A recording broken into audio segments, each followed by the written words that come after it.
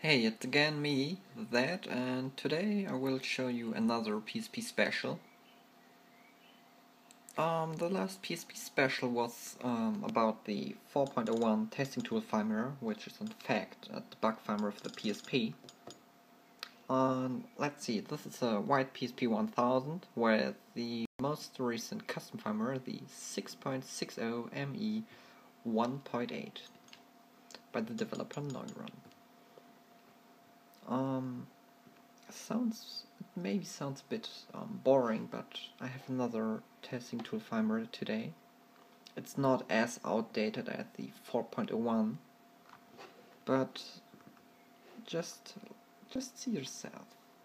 It's even newer than the internet available 6.00 testing tool, which was the most recent available testing tool firmware which was able to install.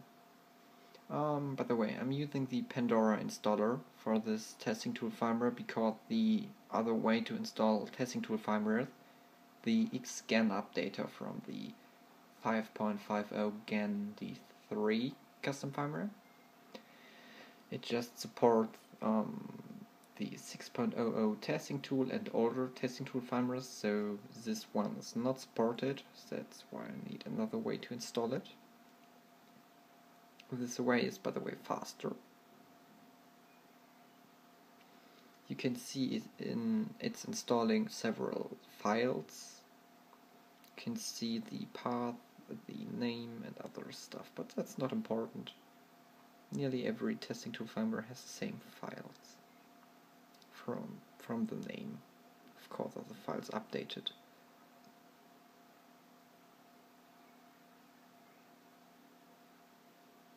So the installation is nearly done,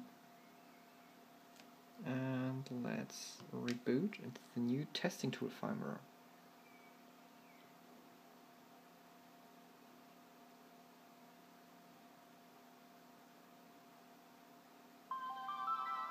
Installation was a success. That's nice. Now let's see, English, pretty hard to see.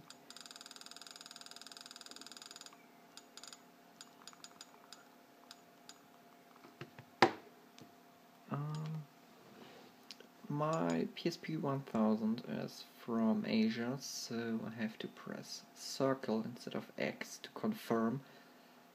But that's no problem, we can change it in the debug settings. At first, the star indicates that it's a development feature, quick sign up, title stop preview, and, well, in-game and for the store.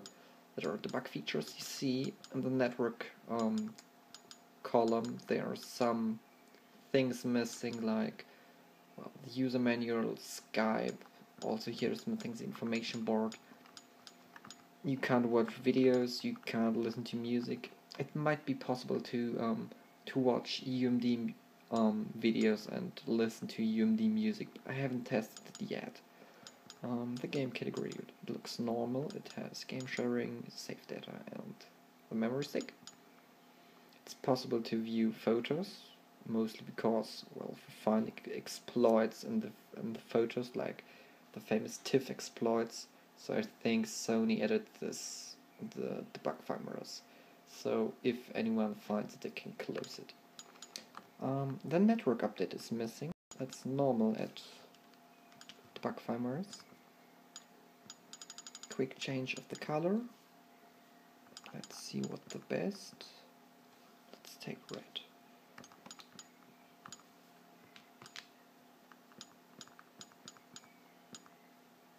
At first we have color space, which is actually just an option in debug units in the PSP 3000, E1000 and PSP Go. If I change it to normal, the screen won't change. It's actually available that the depth of the color changes, but well.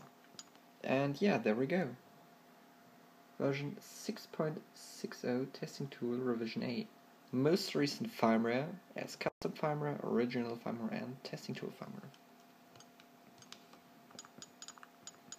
Then there is install packages, which was added somewhere between 6.00 and 6.60. I would guess 6.3, since I heard rumors that the 6.20 does not feature this, but who knows. And the well-known debug settings. At first I will change the button behavior, so the circle button is like American and European PSPs, that the X button is for confirmation and the circle button is for going back, for cancelling stuff. UMD cache, also known from, well, PSP 2000 and Euro. Available memory, that's because the debug units are running software like a PSP 1000. They use the 01G as well as a shortcut, like the PSP 2000 has 02G, but the debug units have the full 64 MB of RAM, so changing this at a retail PSP, what mine is, it does not change anything. It does not get magically more RAM. USB GPS driver, you can use the release version.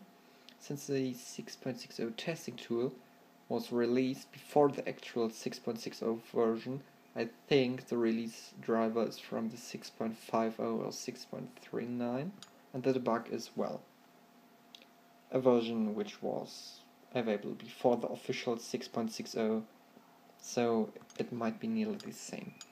Then you can enable Flash Player. We know this feature from the recovery menu of several custom firmwares. GPI memory stick lock emulation. This might be for simulating write locks. There are some memory sticks with a little pin. If you move it, you can't write anything on the memory stick. DVD mode speed is also, well, it does nothing at a retail PSP, but at the debug unit. This is for like emulating if the UMD is lagging, or if your wireless LAN is not that good. Memory block overflow check is, well, yeah, what it says. You can check if there's buffer overflow in the memory. This is a new feature which was not in the 6.00. You can run the wireless LAN at full speed, which wasn't available in the prior firmwares. I think it was possible at the 5. whatever custom firmwares like M33 and GAN, but it was removed since the 5.70 for the Go or the 6.00 for other PSPs. That the wireless LAN just runs on the 222 MHz, so it was because a lot of PSPs died because they were too hot because of the wireless. USB serial, another feature, NP environment, NP debug, like emulating debug. Environment is, I think, for the PSN. Service ID is another thing about the PSN, and NP DRM debug is, well, the DRM production, but for, well, like debug units. The install packages is known from the PS Vita, from the PS3, and like you can see, also available at the PSP. It was before I found this testing tool updater. It was not really known if the PSP features an install package function. It was rumored, but not really known. But if you press X, it says install failed because I have no packages on my PSP, and I'm not sure where to place them, mostly in the root like with the PS3, but you can't be sure. The network update is missing, which is sad. There might be a way to get newer testing tool firmwares, even if the 6.60 should be the latest. Music and video is not available. Photo, there was nothing special, and interesting is that save data, you have a little check function. You can, this says okay, let's search one which is not okay. There should be one which is not okay, like from a homebrew which saved something. I have so much stuff on this memory stick. I think I also have some edited. There we have no picture. Check. There it says error, no icon 0.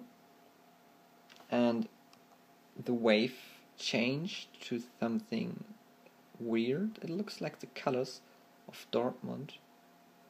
I'm not sure why it changed colors, but it's interesting. We have the same feature at the memory stick.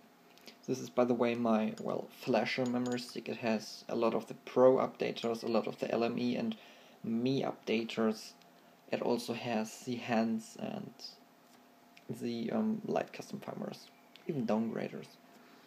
Another new thing is somewhere between the 6.00 and 6.60 testing tool firmware, they added the path. You now can see the path of the files, which was not available in earlier testing tool firmwares. You see I have a lot of stuff on this stick.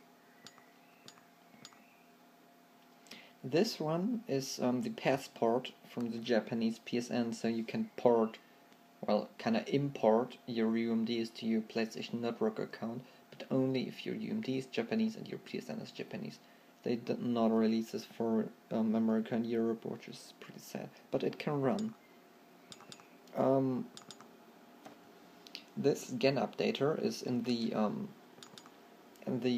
update folder, like if you want to install an update. So that's the reason why you can't use the check function. It's disabled for the updater path.